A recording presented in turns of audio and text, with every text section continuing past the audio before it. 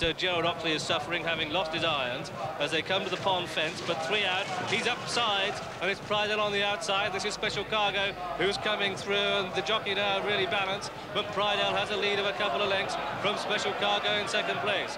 Prydell in the lead from Special Cargo in second, 2 out.